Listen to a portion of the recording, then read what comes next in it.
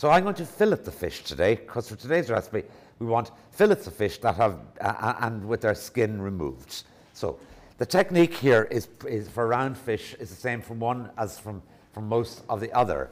You're using your flexible filleting knife like that. Okay, now we've got a fillet of fish on top here and a fillet of fish on the bottom. In between, all the way up along the center of the fish, is that backbone that we looked at earlier on, okay, the backbone, which is running up through the middle.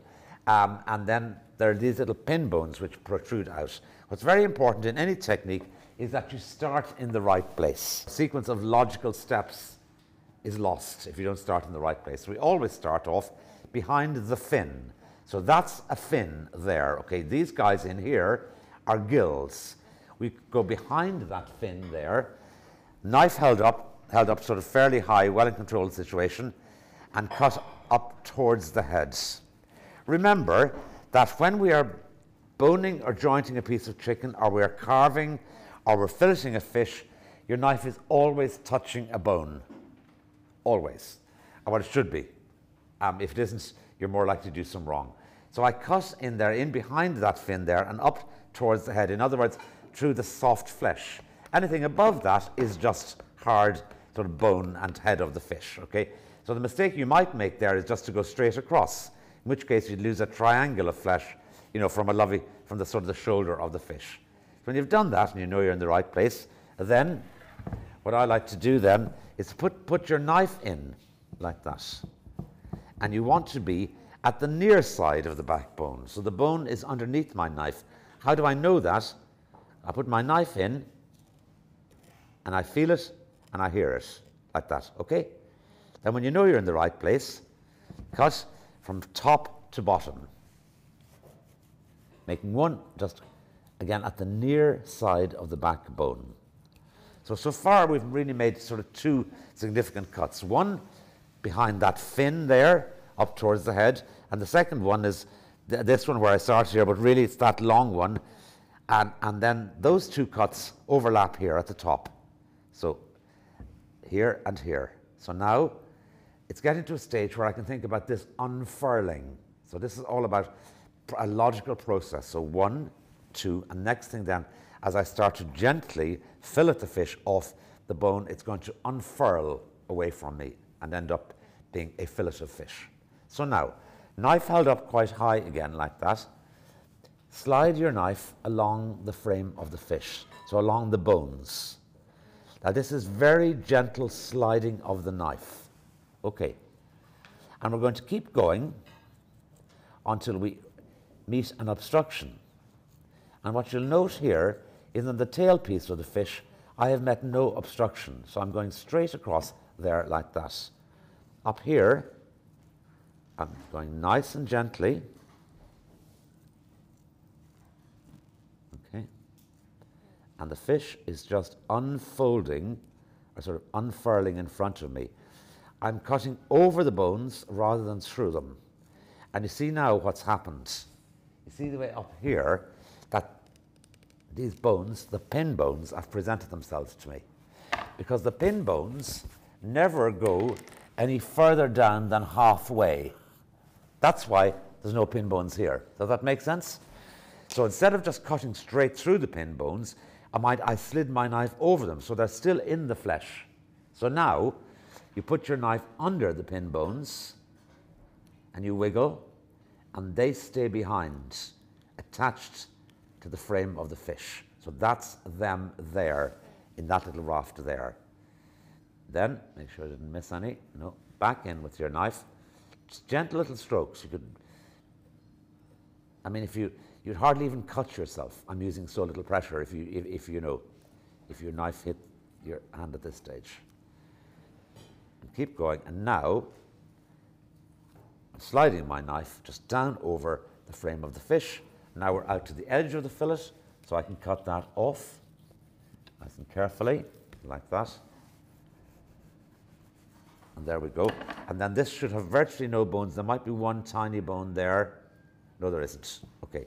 So, does this make sense now about the frame? That's the cartoon, okay? But this is the bit. These pin bones, the dark ones, that as I drew them in there, are the ones that can cause you trouble. Okay? Now, what a lot of fishmongers will do, and it's fine, is they'll put their knife in and they'll go whoosh like that, and the pin bones are in, and then they'll use a pliers or a tweezers to just take them out. Okay. Okay, that's that ready. And then you just look at the fillet of fish, see there's anything you don't like the look of. I don't like the look of this dark skin here, which would do me no harm whatsoever. It's just slightly discolored looking. It would do you no harm. But generally speaking, you would remove that to get a better looking finish.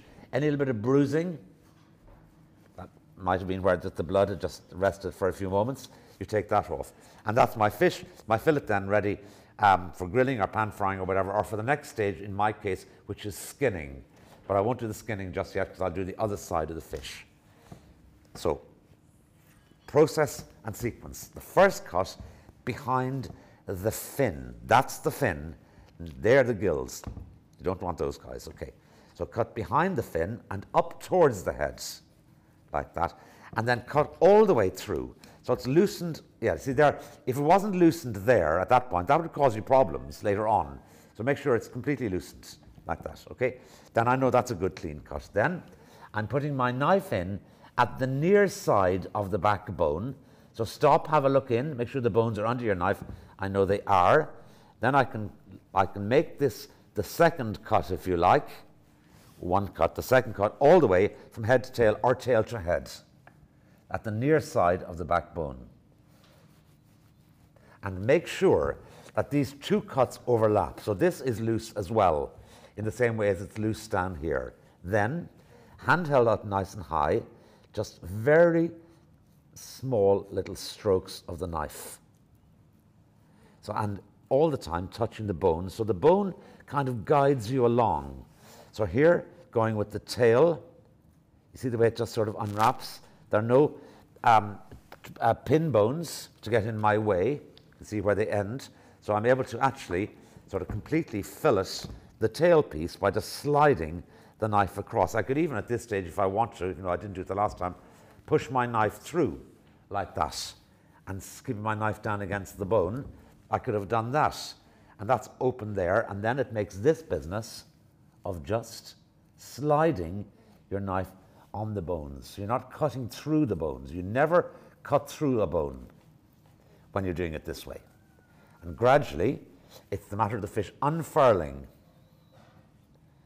Okay? So sliding over those bones, and they present themselves here. And then the last time we came in from the other side, but this time we're going a slightly different angle. So you put your knife underneath the bones. You can see the knife sliding up underneath and just sort of wiggle. They stay behind, attached to the central frame. Like that. Let's go back, make sure you haven't missed any, which I did. It's in there, okay, great. And then, again, small little, gentle little strokes of the knife down over the rib cage, right out to the edge of the fillet. And you'll know then when you're ready to cut the fillet off the fish, like that, discarding or removing any bits of flesh that you don't like the look of, like the skin there that lines the stomach. Again, it would not do you the slightest bit of harm, but certainly you would not expect to see that in a restaurant situation. It just would not be a good presentation. Fish bones then, we keep some for stock. We'll talk about more length another day about fish stock. Okay, and that is my filleted piece of fish. In our instance today, we want the fish skinned. So flesh, skin. So to skin the fish, put it skin side down on your board and cut through the flesh like that. And I've just kind of hinged it there. And then start pushing away. And then within sort of 3 or 4 centimeters, you'll have enough that you can grip the skin like that. And a little bit of pressure pulling towards me. A little bit of pressure with the knife pushing away from me. And remove the skin. Skin, of course, another day is delicious, but only if it's going to be crispy. In this case, we're making a creamy sauce, so it won't be crispy. It'll be soggy, and it won't be good. So keep going.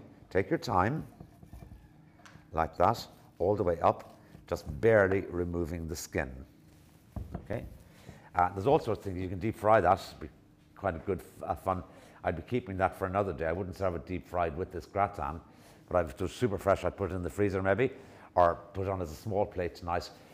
cut strips of it just straight into the deep fried fryer and serve with a little tartar sauce or sauce graviche or something. Lovely. Getting an extra, whatever, 15 quid out of the fish skin. Okay, now, and that's our filleted fish. Okay, our skinned fish. So let's skin the other side again. So let's remove the skin, cut through the flesh, onto the skin. So I haven't cut all the way through, but it just allows me to get a grip. And once you're in about 3 or 4 centimeters, then it becomes easy. Keep going like that. If that happens, which I did on purpose, of course, you can, I'm very needy, aren't I, to say that, sorry. So you can start again, gently getting in there, gripping that skin, and starting again. Yeah, there we go, and off you go again, like that, lovely jubbly. I'll do that. If that happens then, and you're really getting over it, you can start at the opposite end of the fillet